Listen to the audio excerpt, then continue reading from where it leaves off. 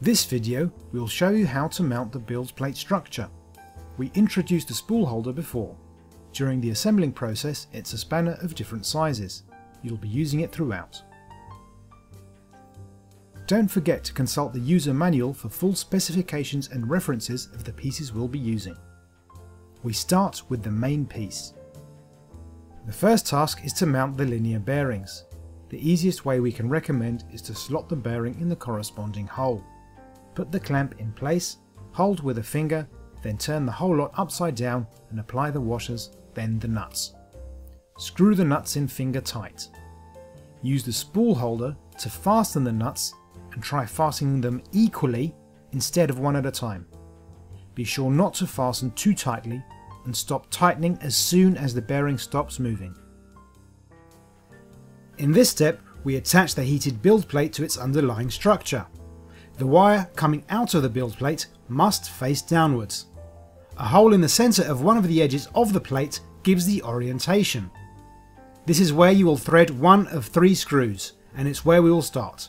You must thread a screw through the hole, then place a spring on the screw. Thread the tip of the screw through the hole in the structure. Apply a washer and nut, then tighten. The nuts in this step are nylock, which means you won't be able to keep on tightening past a certain point. This way it won't be too tight nor loose.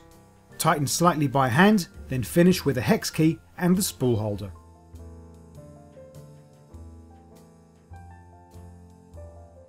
Finally, clip in the printed part as shown. Next we'll be assembling Y-axis linear guides. Here are all of them, and the ones you need are the 2 shorter ones. Now insert the guides into the linear bearings. Once they're in, they should slide in and out freely. Any resistance might be a sign that you fastened the clamps that hold the linear bearings in place too tightly. Next we place the printed parts. Don't forget you may have to shave strands of leftover PLA off for everything to fit properly.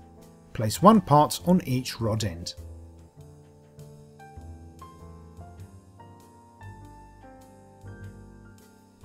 With this done, it's time to fasten the build plate and guides to the frame.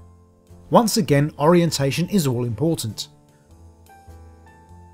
Looking at the frame head-on, the printed parts you clip to the build plate structure must be to the left as you see here.